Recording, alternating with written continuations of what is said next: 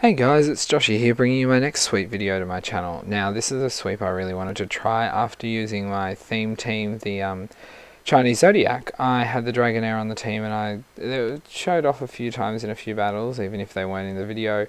And I thought, you know what, I'm going to go for this. I had an idea of how I wanted to set him up best. And yeah, I purposely made sure there was no baton passing, nothing in this team. And it felt much better to do. Also, you'll see in this battle that it's only one battle, nothing else, because this literally took me one try. First try, straight in, straight done, everything was perfect. So it was really, really good. Really enjoyed that.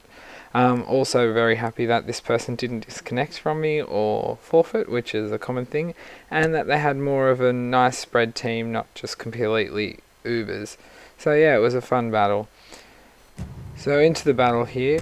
I actually have this gumshoe which I'm leading off called Nashi, which I caught through SOS chaining. Now he carries Yawn and has Stakeout, and that was the favourite thing I like, because if you Yawn the opposition Pokemon, I mean it's a bit different here, but you Yawn them, they're in the mind of do they attack you and kill you, or do they knock you out, do they swap, and a lot of the time they swap and I get a really nice hit off. Also with Nashi here, I wanted to just bring him in for here. I get hit, I live, I'm able to put the Yawn on, and then he's under the pressure, and I was hoping he'd stay in. I believe I went for Yawn again in case he didn't, until he did stay in.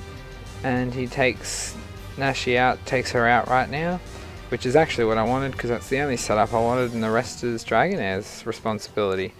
So Nashi goes down, great job, and yeah, Pelip is asleep, so enter Dragonair.